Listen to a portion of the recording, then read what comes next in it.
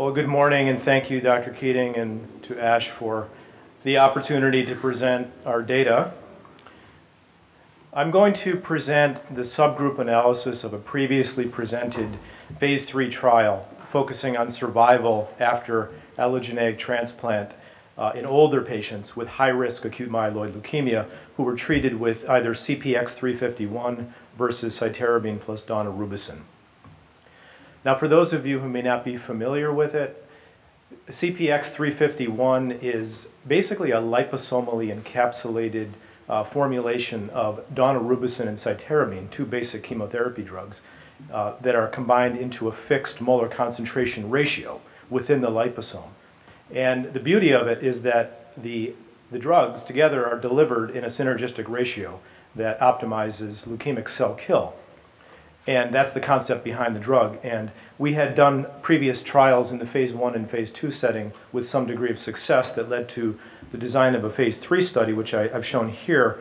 It was an open-label, randomized, prospective phase 3 trial comparing CPX-351 versus conventional induction chemotherapy with Cytarabine plus Daunorubicin in patients with high risk or secondary AML, meaning patients that had typically developed AML after having had an antecedent hematologic disorder such as myelodysplastic syndrome. In addition, we allowed patients who had therapy-related AML, a very notoriously poor prognosis type of disease. We treated patients for up to 2 cycles of induction, then up to 2 cycles of consolidation on both arms, and followed them until death or 5 years. The primary endpoint or objective of the study was overall survival.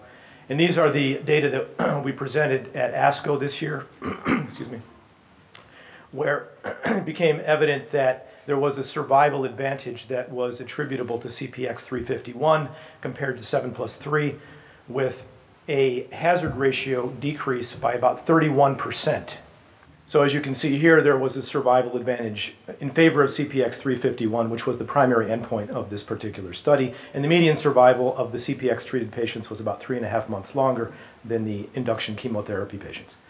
Now, the purposes of this particular presentation, the subgroup analysis, was to focus on a group of patients undergoing allogeneic transplant, recognizing that allogeneic transplant is part of the treatment continuum for acute myeloid leukemia, even in older patients. So we were interested in understanding what the contribution of allogeneic transplant was to the overall efficacy of CPX-351.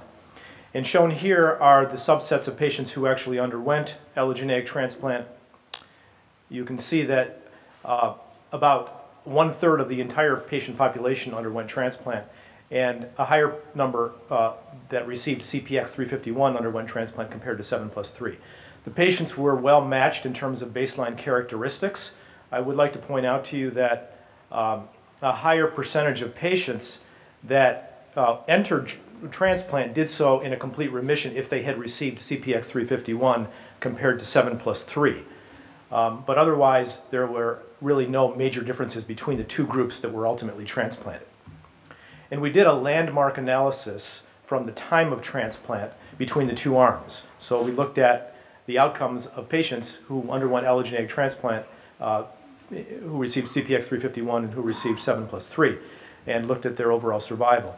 And as you can see here in this subgroup analysis, the patients who had received CPX-351 lived longer than patients who had received 7+3. Again, all these patients underwent allogeneic transplant, and the hazard ratio was 0.46 for this particular study. We did a Cox proportional analysis as well as part of this trial, and we discovered that as a time-dependent covariate, CPX-351 led to better overall survival than 7+3 in these patients that underwent bone marrow transplant. Since bone marrow transplant can induce significant mortality, especially in older adults, we looked at early mortality by day 100, and we discovered that the day 100 mortality rates were lower in the CPX arm compared to the 7+3 arm. As you can see, about 20% of patients in the 7+3 arm died within day 100, and about 10% of patients on CPX-351 died within the same time frame. So apparent lower early death rate in patients who received CPX-351. So in summary, we feel that outcomes after allogeneic transplant in older patients with high-risk AML appear superior in patients who were treated with CPX-351, that included a lower early death rate and the fact that the overall survival was better.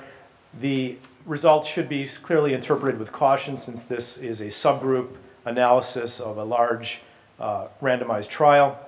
We feel that this may provide evidence that CPX is a potential bridge to a successful allogeneic transplant in an otherwise very poor risk disease subset of AML, and that the reasons for this could include, and still need to be verified, the fact that lower induction-related morbidity and mortality could reflect a healthier patient population going into transplant who would receive CPX-351, and possibly a better opportunity to achieve disease control before going into transplant, which may explain the overall outcomes. And these will be factors that will be looked into in more detail in the near future. So thank you very much.